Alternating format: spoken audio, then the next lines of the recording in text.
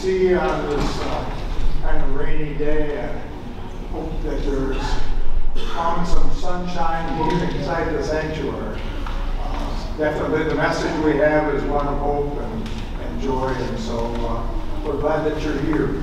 Also, I want to ask you all, while we're gathered together here, first of all, to continue to keep in your prayers Janice Heidelberg's family. Of course, the funeral was here yesterday, and so we ask God's blessings on them as they seek to continue on. Now, there are some announcements that we have. First of all, Quilting.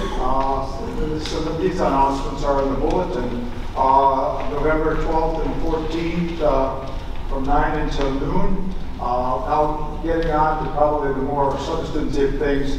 In November, of course, is Thanksgiving Blessings Month here at Zion. And today, of course, cans of fruit, and that's indicated there. And next Sunday, box with dry goods, spaghetti, scalloped potatoes, macaroni, and so forth. Thank you very much for sharing. That's going to make a difference for some folks who aren't as blessed as we are. You'll also notice that we're getting ready now. Danny's working on the bulletin for the Thanksgiving Eve service. That service is going to be here at Zion on Thanksgiving Eve at 7 o'clock. And so we hope that you'll be able to join us. There'll be some special music, and that's the final time for bringing the canned goods, which will be donated for St. John's Food Pantry. And of course, we're inviting you to come following the service, because we're going to have some refreshments in the narthex.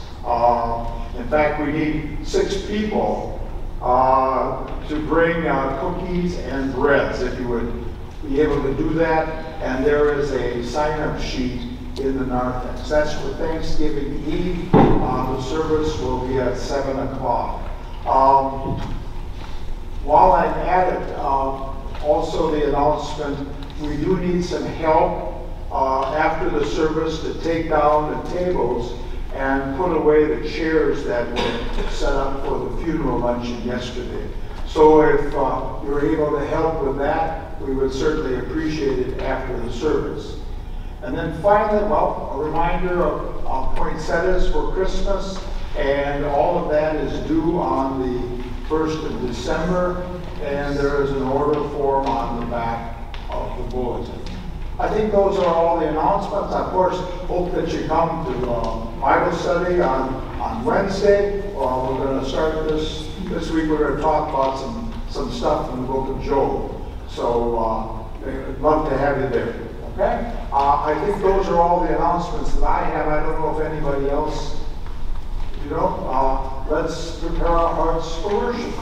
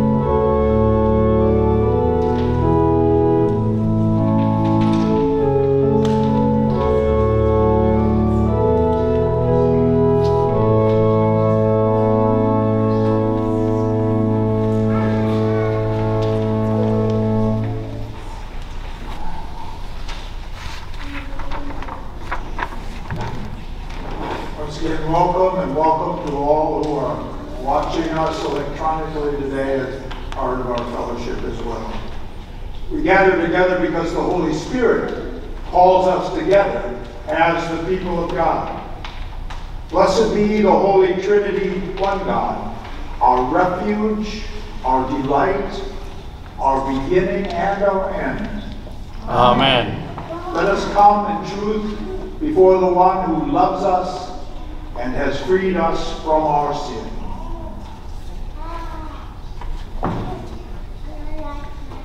Eternal One, robed in majesty and mercy, we confess that sin has taken hold of us, and we are conflict in power. We are disturbed in spirit, and our hearts cannot rest. Unbind us and set us free. Lead us again to the waters of rebirth, that we may live just and generous lives for the good of your world, in the care of our neighbors, following in the servant way of Jesus. Amen. These words are trustworthy and true. Christ bore our sins once for all on the cross, swallowing up death forever.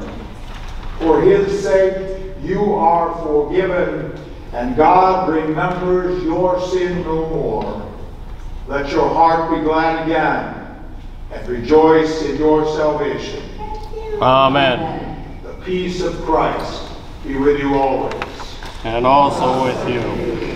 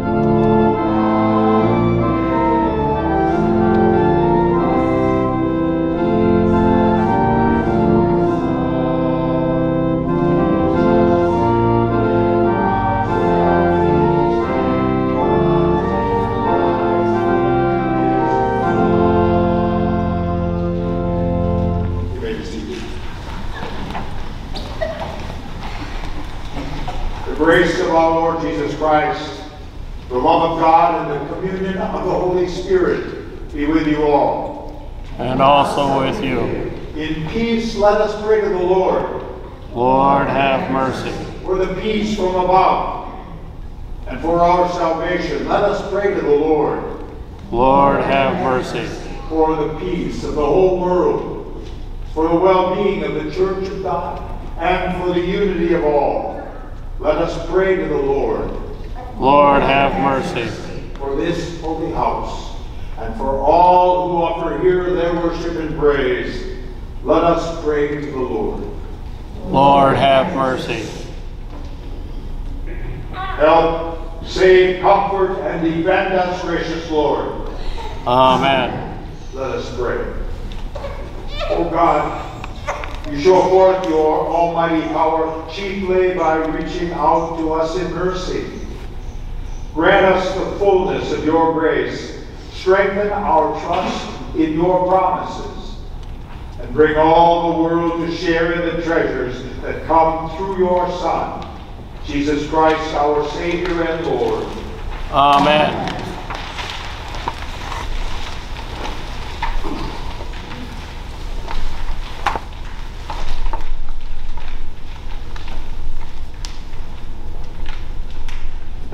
Good morning. Good morning. The first reading is taken from the book of 1 Kings, chapter 17, verses 8 through 16. This chapter begins the story of Elijah. God sends a drought on Israel because of the sins of King Ahab. This passage depicts God's saving acts, not only on behalf of Elijah, but also on behalf of those who are associated with the prophet, even a foreigner, the widow of Zarephath. And here's the reading. The word of the Lord came to Elijah, saying, Go now to Zarephath, which belongs to Sidon, and live there, for I have commanded a widow there to feed you. So he set out and went to Zarephath. When he came to the gate of the town, a widow was there, gathering sticks. He called to her and said, Bring me a little water in a vessel, so that I may drink. As she was going to bring it, he called to her and said, Bring me a morsel of bread in your hand. But she said, As the Lord your God lives, I have nothing baked, only a handful of meal in a jar and a little oil in a jar. I am now gathering a couple of sticks, so that I may go home and prepare it for myself and my son, that we may eat it and die. Elijah said to her, Do not be afraid. Go and do as you have said. But first make me a little cake of it and bring it to me. And afterwards make something for yourself and your son. For thus says the Lord, the God of Israel, the jar of meal will not be emptied, and the jug of oil will not fail, until the day that the Lord sends rain on the earth. She went and did as Elijah said, so that she, as well as he and her household, ate for many days. The jar of meal was not emptied, neither did the jug of oil fail, according to the word of the Lord that he spoke by Elijah. Thank the word of the Lord. Thanks be to God. Please read responsibly from Psalm 146. The Lord lifts up those who are bowed down. Hallelujah. Praise the Lord, O my soul. I will praise the Lord as long as I live. I will sing praises to my God while I have my being. Put not your trust in rulers, in mortals in whom there is no help. When they breathe their last, they return to earth, and in that day their thoughts perish. Happy are they who have the God of Jacob for their help, whose hope is in the Lord their God. Who made heaven and earth, the seas and all that is in them, who keeps promises forever. Who gives justice to those who are oppressed and food to those who hunger. The Lord sets the captive free. The Lord opens the eyes of the blind. The Lord lifts up those who are bowed down. The Lord loves the righteous. The Lord cares for the stranger. The Lord sustains the orphan and widow, but frustrates the way of the wicked. The Lord shall reign forever. Your God, O Zion, throughout all generations. Hallelujah. The second reading is taken from the book of Hebrews, the ninth chapter, verses 24 through 28. The letter to the Hebrews describes Christ as a high priest who offers himself as a sacrifice for our sin.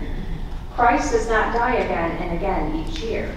He died once and is alive with God, and will reveal himself on the last day. Christ did not enter a sanctuary made by human hands, a mere copy of the true one, but he entered into heaven itself, now to appear in the presence of God on our behalf. Nor was it to offer himself again and again, as the high priest enters the holy place year after year, with blood that is not his own. For then he would have had to suffer again and again since the foundation of the world. But as it is, he has appeared once and for all at the end of the age to remove sin by the sacrifice of himself.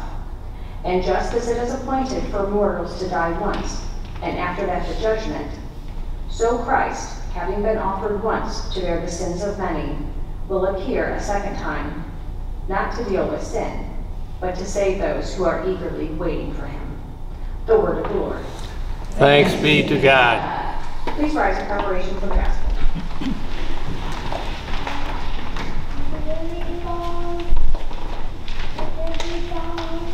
Hallelujah. The Lord raises up the poor from the dust to make them inherit a seat of honor. Hallelujah. The Holy Gospel according to Mark. Glory to you, O Lord. After engaging in a series of public arguments with religious leaders in the temple, Jesus contrasts the proud and oppressive ways of those leaders with the sacrificial humility and poverty of the widow. Here's the reading. As Jesus taught, he said, "Beware of the scribes who walk around in long robes, and to be greeted with respect in the marketplaces, and to have the best seats in the synagogues and places of honor and banquets. They devour widows' houses, and for the sake of appearance say long prayers. They will receive the greater condemnation."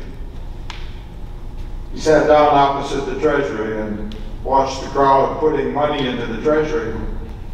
Many rich people put in large sums. The poor widow came and put in 2 small copper coins, which are worth a penny. And then he called his disciples and said to them, "Truly I tell you, this poor widow has put in more than all those who are contributing to the treasury. For all of them have contributed out of their abundance, but she, out of her poverty, has put in everything she had, all she had to live on." The Gospel of the Lord. Praise to you, O Christ. Please be seated.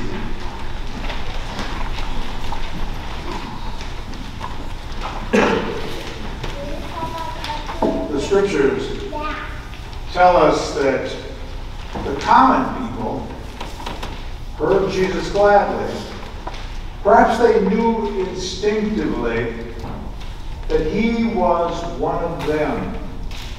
Jesus was turned off by people who puffed themselves up, who were impressed by their own importance, who sought to do things in a grandiose way so that they might win the praise of other people.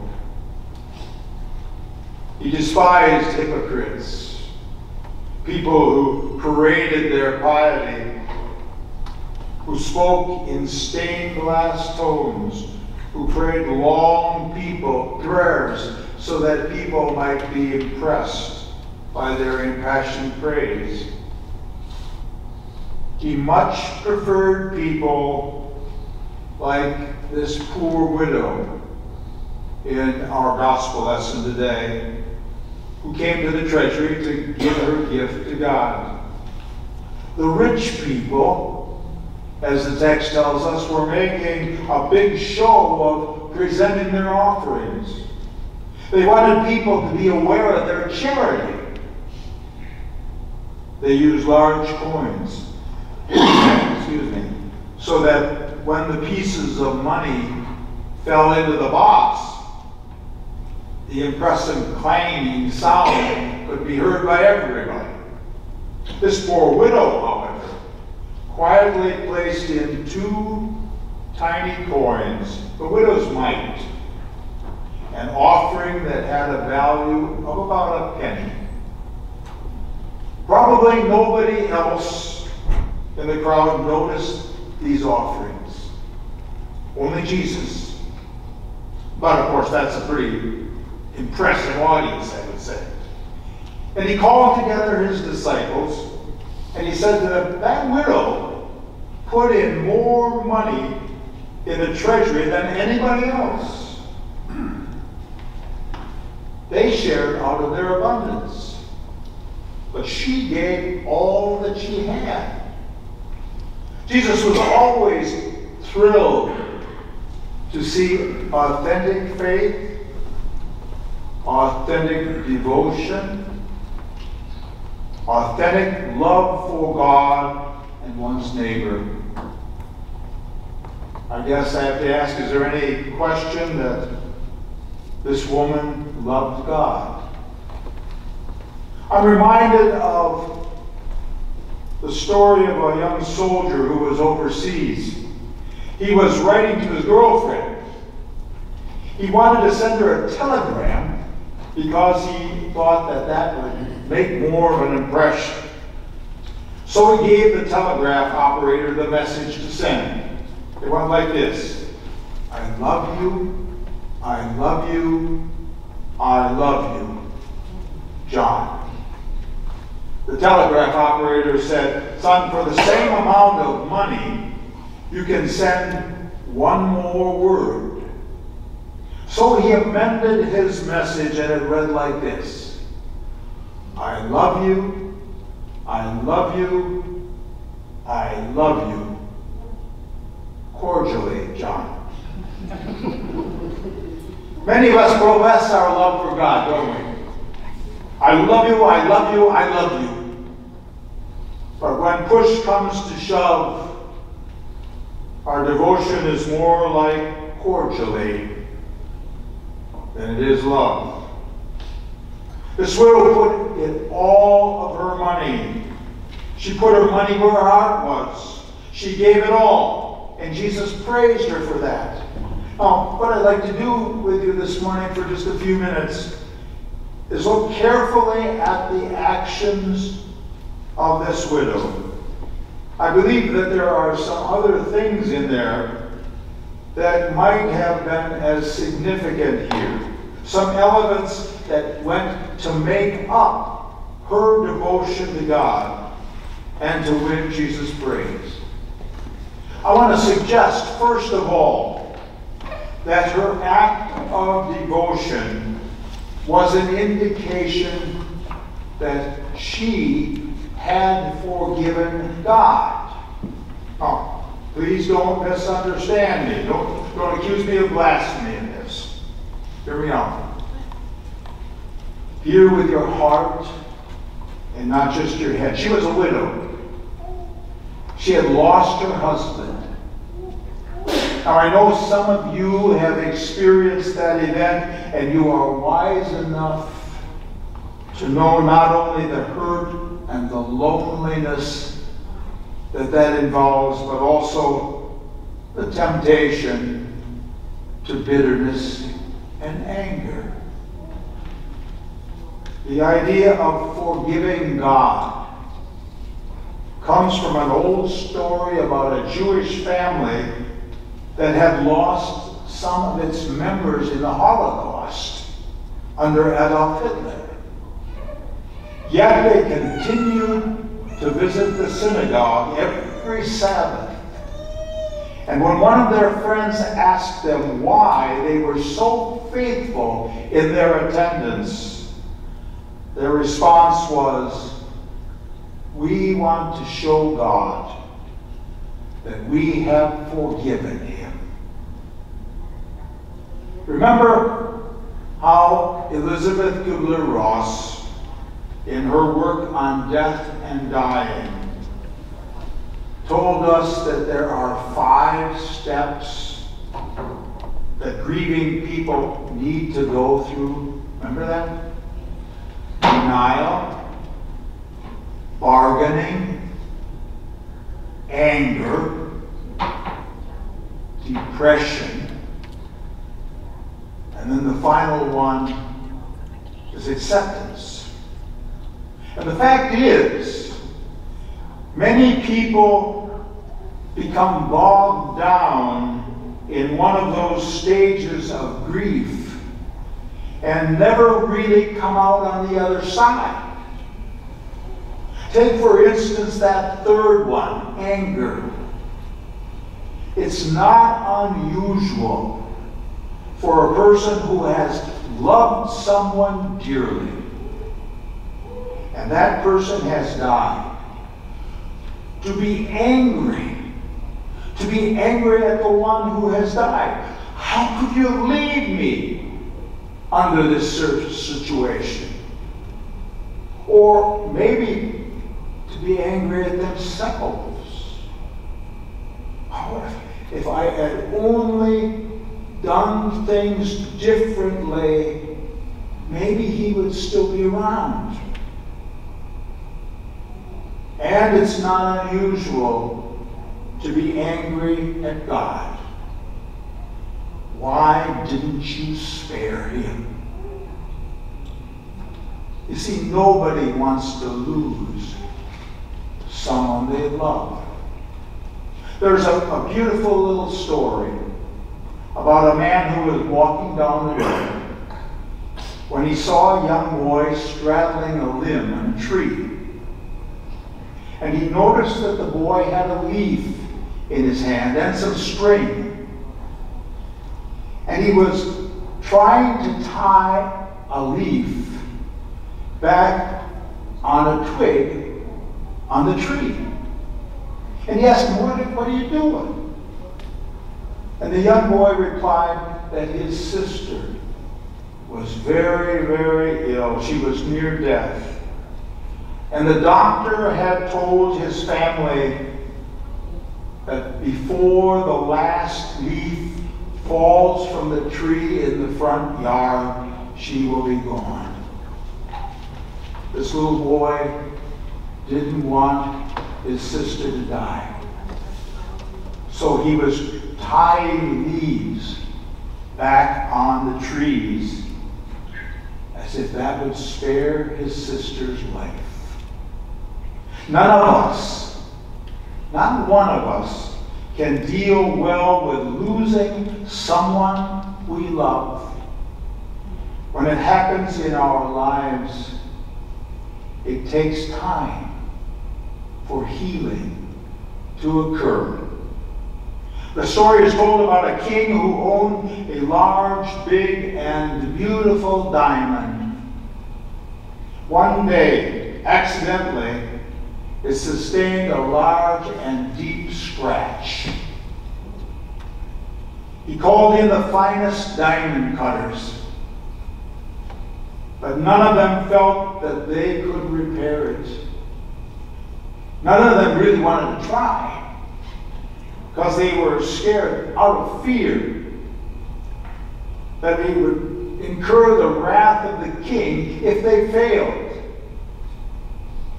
Finally, a gifted craftsman came forward and promised to make the king's diamond even more precious.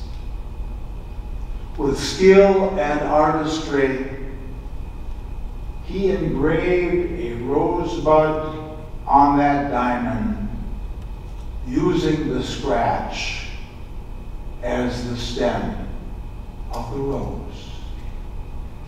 God can do that, friends, with the deep hurts in our lives. He can help us with the healing process. Let me repeat that. God can help us with the healing process and cause it to be a time of maturing and growth. The first thing that this widow may have been saying as she dropped her 2 coins into the temple treasury was, I have come to grips with my grief. I am over my resentment. I am at peace with God. And then in the lesson, as I read it, there's a second thing that the widow may have been saying as she dropped in those 2 coins. It was this, I trust God. Of course, in those days, there was no Social Security, no pension, no monthly check she would be receiving now that her husband was gone. Widows back then were quite vulnerable. Unless her husband had been wealthy, or she had children or family members around to take her in, those 2 coins were all she had. If indeed she had given all she had, she must have done so trusting that God would provide for her daily bread. That is trust. Trust that there was nothing more than enough in the Heavenly Father's storehouse, and that He would provide her what she needed. Ruel Howe tells about growing up with his parents in the country. When he was 15 years old, their house caught on fire. They escaped only with the clothes on their backs, and now there were no close neighbors to help. So he and his father walked to a distant village to get supplies.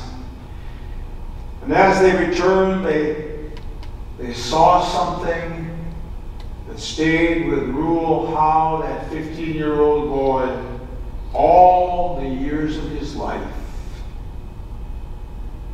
Beside the charred remains of what had been their home, his mother had laid out lunch on a log.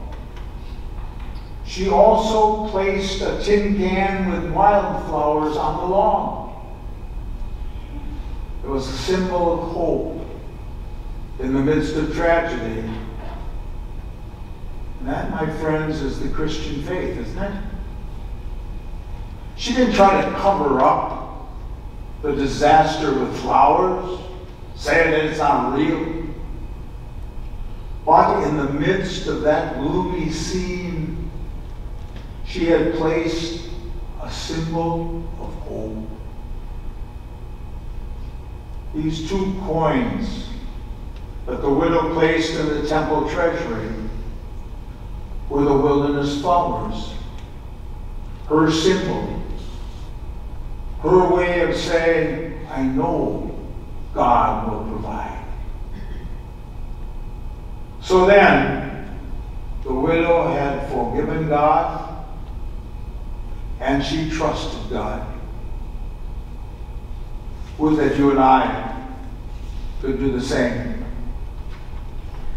And here's the final thing her offering said that day.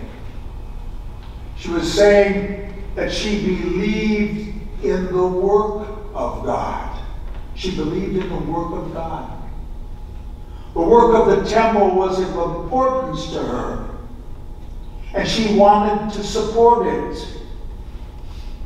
Doubtless then it was with pleasure that she dropped in the coins, because she knew she was part of something that was bigger than herself. That's why it's so important to recognize and celebrate the gifts that members, often of limited means,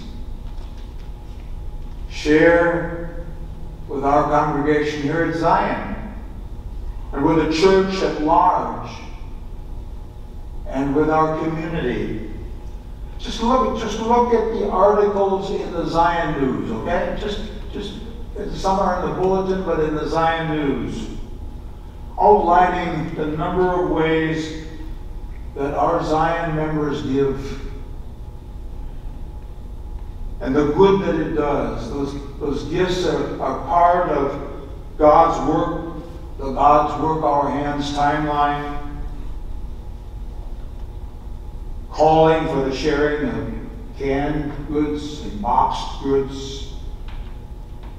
In November for the St. John's Food Pantry. The Angel Tree, the collecting of diapers and the making of flannel receiving blankets for Wood County and Lucas County Children's Services. Also the gifts for Grace's Place and Lucky, and the ELC disaster relief for hurricane victims, and then all those beautiful quilts. There are 130 of them here that were made for Lutheran World Relief, and more that are already being made now. Think as well of the many ways members of Zion, you folks, share with others and with each other, not just in times of need. I suspect in this lesson, though, there's a reason that the widow spent her few coins on the work of God rather than on herself. Perhaps she had discovered a valuable secret. And I'm guessing that maybe it's something that you've discovered as well. The secret that you and our whole congregation are aware of. There was a certain woman who lost her husband, and she was having difficulty moving through the stages of grief. For weeks, she went each day to the cemetery to put flowers on the grave. She simply could not let go. No matter what she did, it seemed that her grief would not dissipate.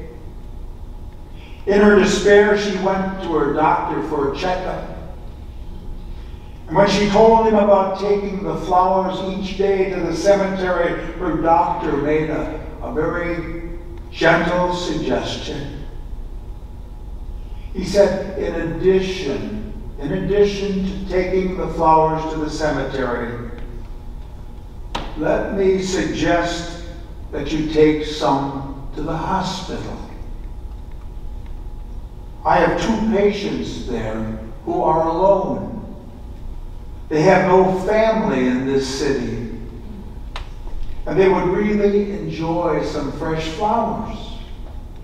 Why not take some of those fresh flowers to the hospital, ask them how they're doing, give them some encouragement, see if there's anything that you can do for them. The lady took the doctor's suggestion. She took the flowers to the hospital, and soon she was able to work through her grief. Those coins dropped in the temple treasury that day may have been an important part of this woman's recovery from her loss. No wonder Jesus was so pleased to see her make her offering. No wonder he praised her to his disciples. She had been victorious over her grief. She trusted God for her daily bread. And she was involved in the work of the synagogue, helping others. That is also the way God works in our lives here at Zion, both to love and to help others in need, and to love and to help each other. Indeed, the lady in our text discovered some of the greatest secrets of successful living. God has given us each other as instruments of his love. It is the way God uses to walk with us through life, through the times that are good and the times that are bad. Trust God. Be part of the ongoing work of his kingdom. In the name of the Father, and of the Son, and of the Holy Spirit. Amen.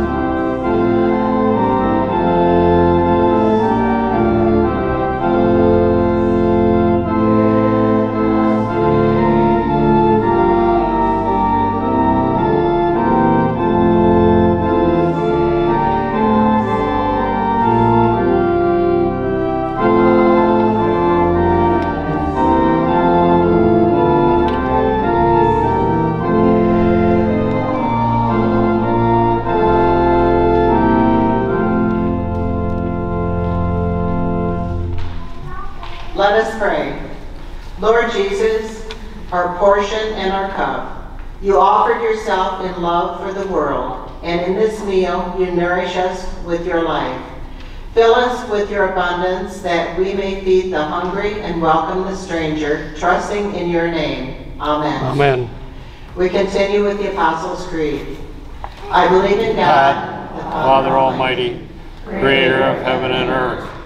I believe in Jesus Christ, God's only Son, our Lord, who was conceived by the Holy Spirit, born of the Virgin Mary, suffered under Pontius Pilate, was crucified, died, and was buried.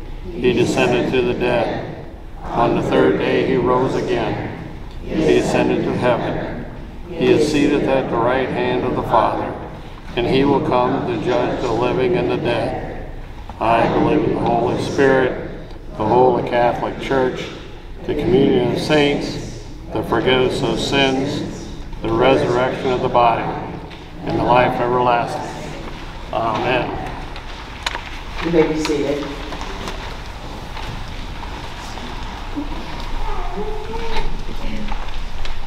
Rooted in God's abundant love for the world, let us pray for our neighbors, the church, and all of creation.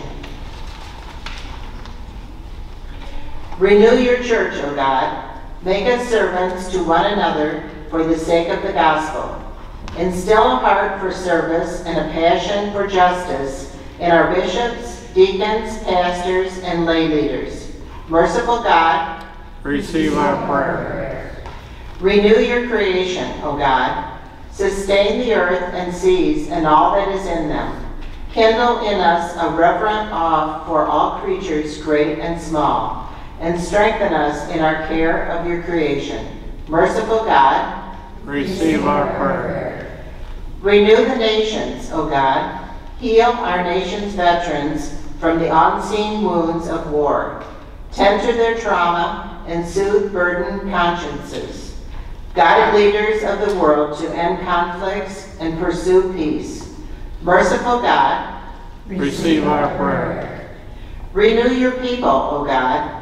Protect those in our communities who are vulnerable or ill. Accompany persons who are unemployed or underemployed. Children who are in the care of children's services, that they might find loving homes. Watch over and uphold them. Merciful God, Receive our prayer. renew this congregation, O God. Give us clarity in our mission and boldness in our witness. Bless our ministries that attend to basic needs of any who lack sufficient resources, that all may live with dignity. Merciful God, Receive our prayer. happy are those whose help was in you. We give thanks for all your faithful ones who praised you as their God all their life long, as we eagerly wait for you. Inspire us by their lives of service. Merciful God, Receive our prayer. we offer our prayers to you, gracious God, trusting in your boundless love for all that you have made, through Jesus Christ, our Savior. Amen. Amen.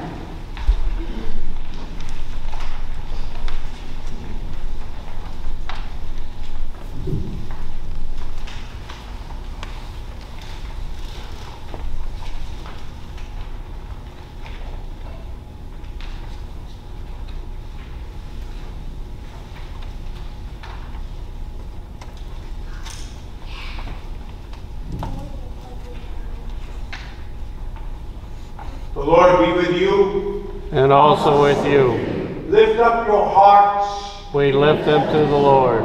Let us give thanks to the Lord our God.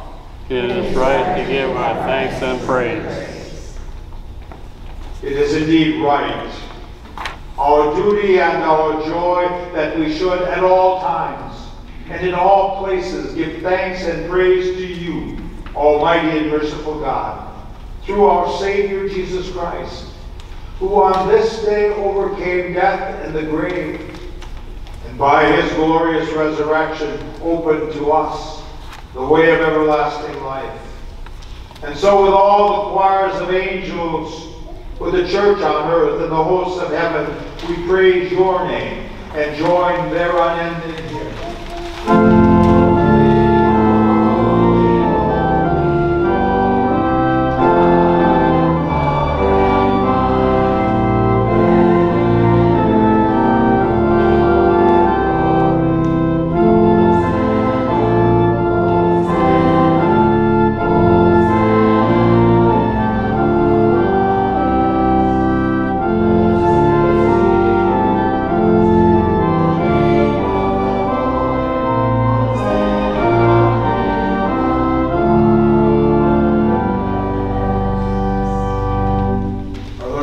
Christ, in the night in which he was betrayed, took bread, and when he had given thanks, he broke it, and he gave it to his disciples, saying, "Take and eat.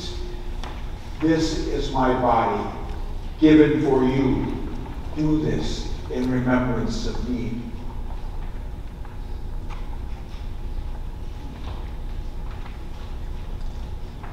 And after he had supped, in the same manner he took the cup, and he gave thanks and gave it to them, saying, "All of you drink of it. This cup is the New Testament in my blood, shed for you and for many for the forgiveness of sins. Do this as often as you drink it in remembrance of me." Lord, remember us in your kingdom and teach us to pray. Our Father, who art in heaven, hallowed be thy name. Thy kingdom come, thy will be done, on earth as it is in heaven. Give us this day our daily bread, and forgive us our trespasses, as we forgive those who trespass against us.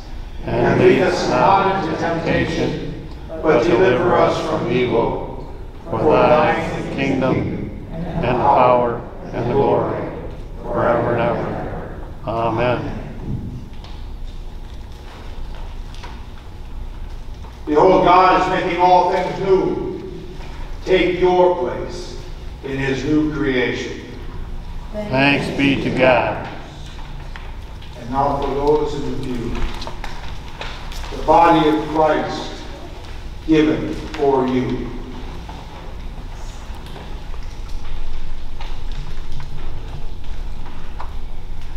The blood of Christ shed for you.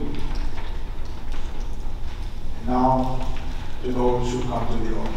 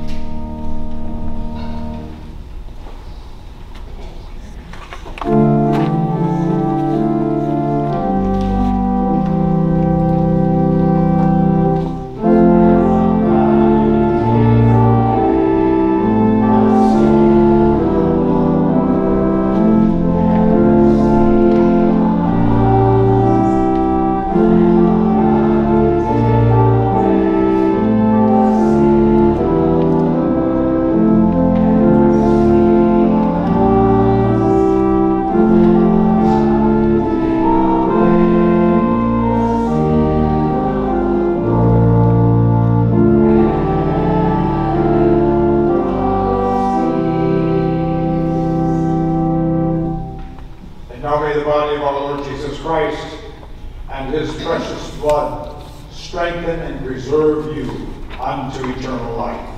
Amen. Let us pray.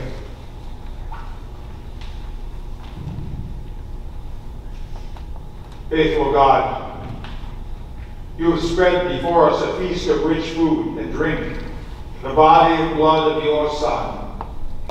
Now send us out to labor with you in service to the world you have made, and among the people you have made your home. In Jesus Christ, our Savior and Lord. Amen. God blesses us and sends us in mission to the world.